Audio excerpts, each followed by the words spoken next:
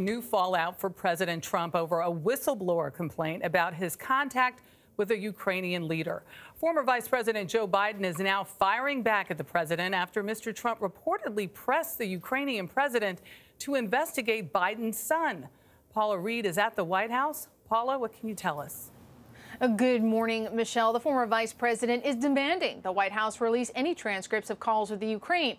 Now, last night, President Trump and the First Lady hosted a state dinner for the Prime Minister of Australia.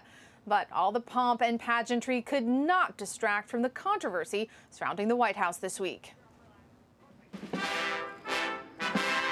The show went on at the White House Friday night as President Trump and the First Lady hosted the Australian Prime Minister and his wife for a state dinner.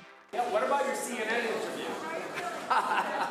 Meanwhile, the president's personal attorney, Rudy Giuliani, laughed off questions about his contentious interview with CNN, where he admitted to pressuring the Ukrainian government to look into the Biden family. So you did ask Ukraine to look into Joe Biden? Of course I did.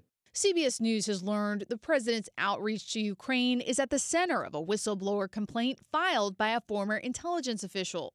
The specific details of the complaint are not known, as the Justice Department and the White House have blocked it from being handed over to Congress, arguing the president is outside the scope of the intelligence community's inspector general. Ridiculous story. It's a partisan whistleblower. Sitting alongside the Australian Prime Minister earlier in the day, President Trump defended his dealings with world leaders. I've had conversations with many leaders that are always appropriate.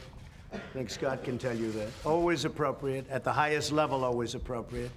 And anything I do, I fight for this country. I fight so strongly for this country. It's just another political hack job. That's all it is. At the center of the whistleblower's complaint is reportedly a phone call the president had with the Ukrainian leader on July 25th. The Ukrainian government says they discussed completing investigation of corruption cases. According to the Wall Street Journal, Mr. Trump pressured the Ukrainian president 8 times to investigate former Vice President Joe Biden's son Hunter, who worked for a Ukrainian gas company during the Obama administration. Not one single credible outlet has given any credibility to his assertion.